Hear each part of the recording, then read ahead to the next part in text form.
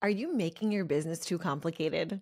Are you overcomplicating your business systems as a working mom? Could simplifying your strategy be the key to gaining more time, energy, results, and freedom, but without burning out?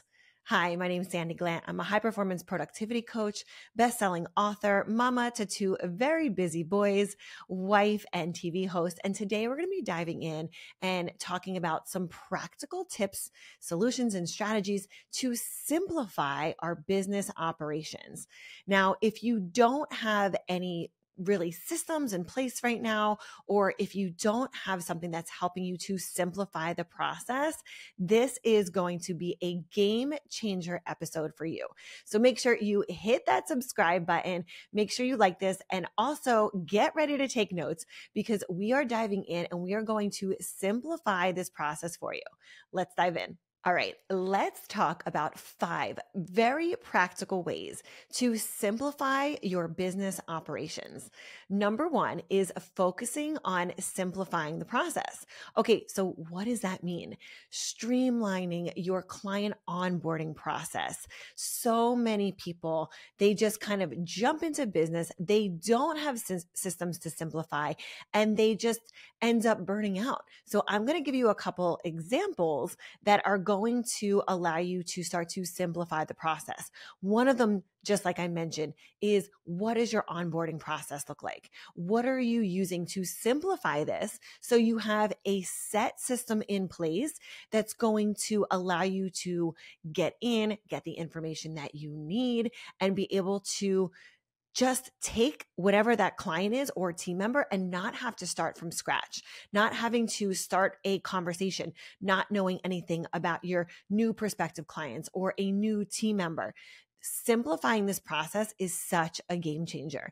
Another example is using simple content calendar to use for not just your content, but for your marketing plan instead of reinventing your strategy every single week. I want you to start to think about these repetitive tasks that you have. And no matter what it is, I promise you, there is an easier way to simplify the process. Now, another great way to simplify the process is to consolidate communication by using one platform. Again, this could be with your team. This could be with your clients, something like Slack versus email. Email can go back and forth for days, right? Slack is a communication channel where you can talk to the team or talk to your clients and nothing is going to get lost. You can see timestamps. You can see exactly when you said something or where you said something rather than juggling multiple apps, texts, DMs, emails, and you have it all over the place. So the first and the number one thing that you're doing that's probably overcomplicating your life, your business, your home is just to declutter and start to focus on simplifying your processes. And again, I would start here. I would start doing an audit of what you're doing on a daily and weekly basis, because those things like emails, onboarding, team communication, client communication, content, there needs to be a very clear, streamlined process. So look at what you're doing and start to simplify this process.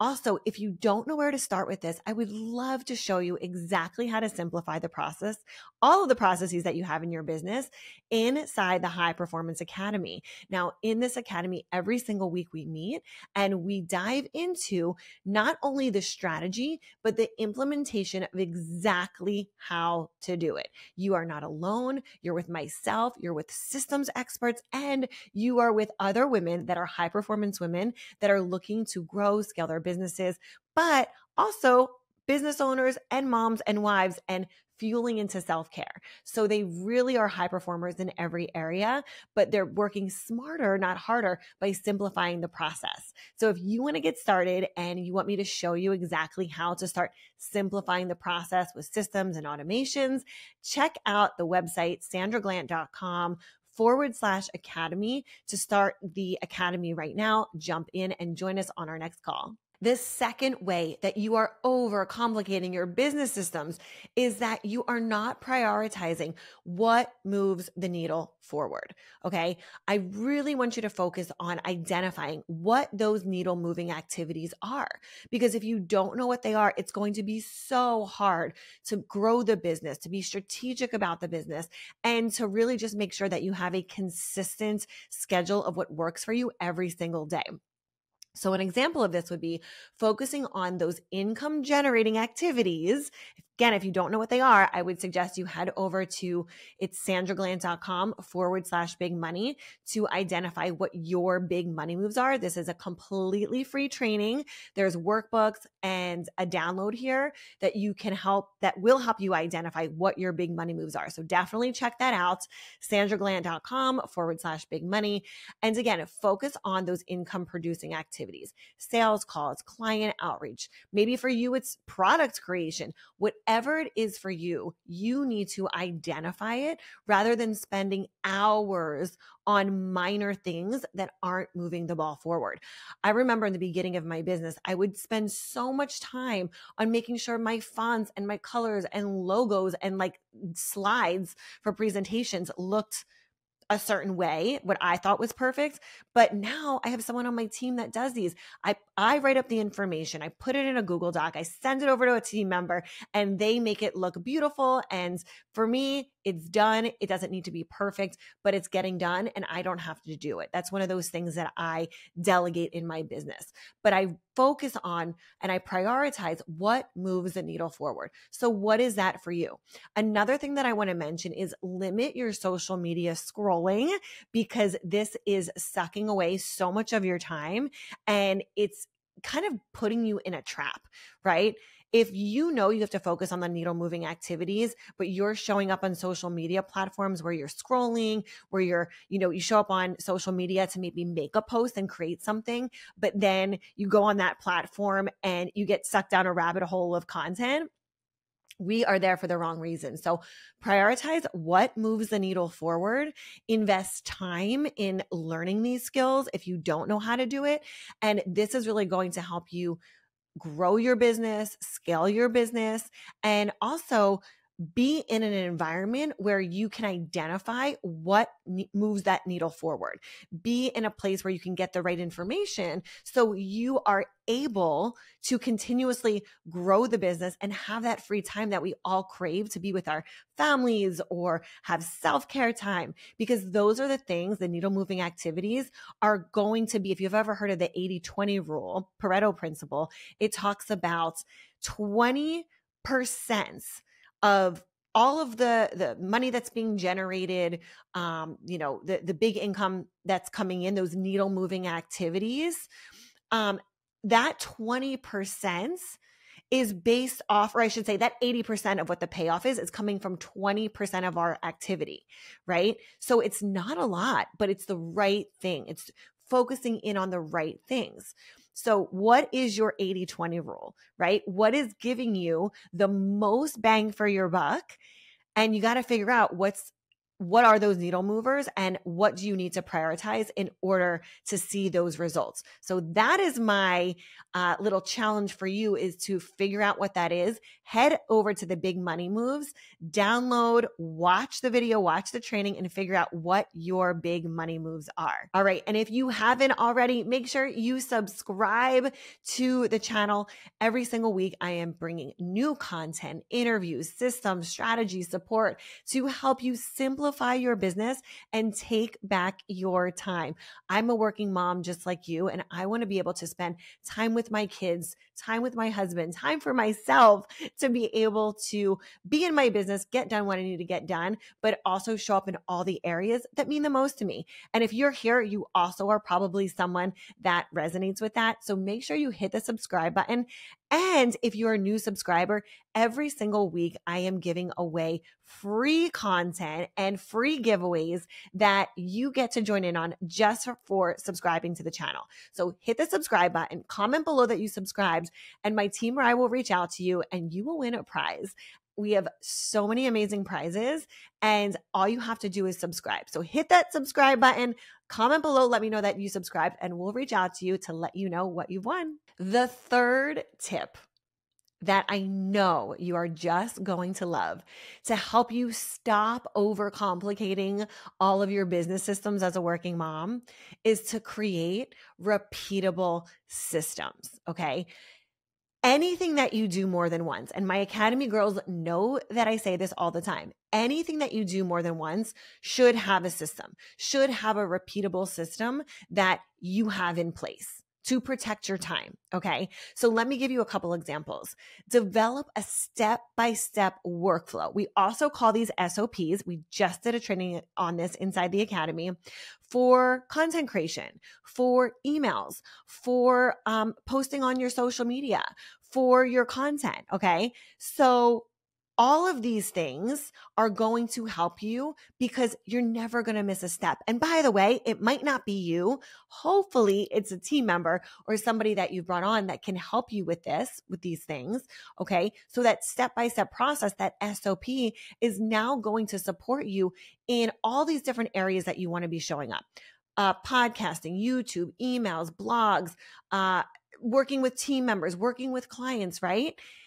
You make sure that this is a repeatable system, that you have a workflow in place. Same thing for templates, right? Same thing for proposals or email replies or client updates. This helps to avoid the repetitive work and respond faster to get back your time. So the more SOPs you have, standard operating procedures, or simply put, just a very well-developed step-by-step workflow for each one of these outputs, okay? This is going to help you with that repetitiveness that you have in your business so you don't have to do this manually. And then the other thing that I want to share with you is to set specific days of the week for tasks like the miscellaneous things, billings, or certain meetings that you have, content creation. I have this built into my week. So my Fridays are what I call my Freedom Fridays, event days, content days, VIP days, or maybe even just a family day, right? Like spending time with my family. But I also have these things built out. So I have specific days for the week for certain things in my business, both for my team and myself. So stop wasting time just switching gears, going from task to task, content to creation, to working with clients, to product review, to team reviews. Like, it's too much. And you're just wasting so much precious time and mental space, right? So what I really want you to focus on here is creating repeatable systems that allow you to gain back your time and free up the space to focus on the areas, the days, and the times, again, that are going to move the ball forward, but also free up so much more time for you and your team. Number 4. Oh, this is a good one. Are you ready? If you're ready, comment below. I'm ready. I want to see that you're watching and you're here with me.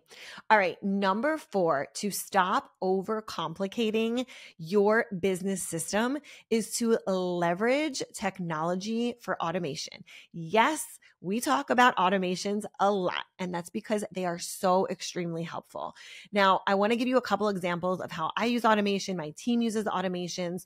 So something very simple like a Calendly. It is a scheduler.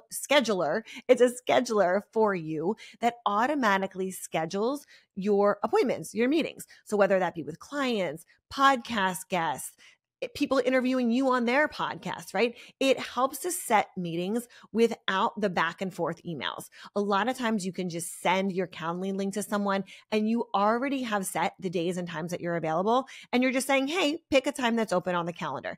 It saves so much time. And by the way, I also do this when I interview my podcast guests. I have certain days and times that are open just for podcasting, just for my one-on-one clients, just for new prospective clients. So they can go in and they can see exactly what time is available in the slots that I have open without the back and forth. So this technology is amazing. If you're not already using it, I would highly recommend. Also, automate your email marketing with platforms. Again, there's so many different CRMs out there. We use ConvertKit. I'll drop that link below so you can check it out. pre-scheduling newsletters or pre-scheduling any promo campaigns is something that can really help you save so much time. If you know that you and the team have these things coming up, because hopefully you plan them out ahead of time, like I show you. So when you do these things, you know that your promo calendar knows about a launch or knows about a special campaign or knows about content that needs to go out or a podcast that needs to go out. Like all of these things should be already in an automation. So it's really, really important that these things are automated for you and you know what's coming up. You meet with a team or you yourself know what's on the calendar so you can have these automated. And then finally, using a project management tools like Asana or Trello, you can track tasks and deadlines so nothing falls through the cracks. And again, it's just really important that the more automation that you have, the more tools and systems, these are all to make your life easier. And if you don't know where to start with automation, because this was me in the beginning of my journey as an entrepreneur, I have a free training for you that is my automation training. You can head over to sandraglandt.com/automate, and you can see all the different tools and strategies that we use to automate completely free. You can just go check it out at that website, sandraglandt.com/automate. The fifth way and the fifth tool or strategy, I should say, that is going to help you stop overcomplicating your business systems and at home, so both home and business, is to delegate and outsource strategically. You know I talk about this all the time, but it's because it's so important. And it's because if I didn't delegate and if I didn't outsource and automate, my business, I would be in it 24/7. And so would you.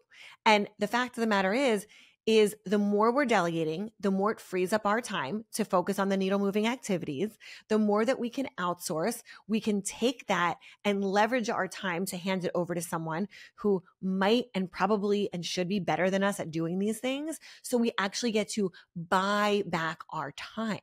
So I want you to start to think about how you can delegate, how you can outsource, because this will be a game changer for you and your business. I know it's so scary at first. I know outsourcing and delegating, if you've never done it before, can be very scary because you think you're the only one that can do it. I promise you, you're not. But I want to give you a couple examples because I think that this will help you to get the ball rolling and to get started when it comes to delegating and outsourcing. So the first thing that I would say is hire a virtual assistant. You can do this for the smallest tasks that you have up to whatever you feel comfortable doing. Okay. Customer support, social media, posting, email, kind of like inbox management so they can sort through all the things that you don't need to see. There are so many things that we do as business owners. I don't care if it takes up 2 minutes of my time. That is 2 minutes less that I'm not with my kids. That is 2 minutes less that I'm not spending taking care of myself or working out or getting my nails done or being with my husband, right? Like time is so precious. And when you start to understand how valuable your time is, you will start to take this seriously. So another example, outsourcing graphic design, outsource bookkeeping. I know numbers, like I'm an entrepreneur. If you're watching this, you probably are too. Bookkeeping is never fun. It's just like not sexy, right? So like someone that is their job, that is their role to support you there, let them have fun with it, right? Outsource that. Any kind of website management or logo design, all of these things, all of these jobs, you want to start outsourcing and let that go so you can focus on things like that you need to do, making phone calls, making those sales calls, doing what's going to move the ball forward in your business so you can generate more income so you can hire out the team members, the help that are going to support you. Another example, now this is going to be in the home, is to delegate household tasks. Very simple ones that I'll use as examples: cleaning services, grocery shopping, meal prepping, meal delivery, all of these things. We even do our dry cleaning. These are all things that free up my time, especially as a working mom, because it's very, very hard to make sure And look, if you're with me, give me an amen. Just drop it below. It's very hard to run the business, get the kids off to school, pick the kids up from school, do the homework, make the sales calls, make the dinner, make sure the kids are getting off to soccer practice or ballet practice, whatever your kids are doing in the afternoon, clean up from dinner, get home, prep the next day. Like, it is a lot of work, right? So like, the more you have that you can delegate, outsource, automate, we are just buying back all of that time. So I highly, highly encourage you that if you're struggling with this, if you feel like you are in the weeds and you're just like falling short in business and at home and taking care of yourself, it's probably because you don't have systems in place. It's probably because you're not delegating and you're not outsourcing and you're not automating. So I would love to show you how to do this. We do this in the High Performance Academy every single week. I teach the ladies all the different systems. And the thing is that there's so many different systems. One call is never enough. So what we do is we have one call and then we have an implementation call. And also that month we have a call to make sure all the questions and the setup is answered. So moving forward every single month, the ladies are progressing, they're building their businesses, they're creating these systems, and they're succeeding. So they get to slay their day. So I hope that this information is helping you. I hope that you implement it. And I also hope that if you don't know how to do this on your own, it's okay.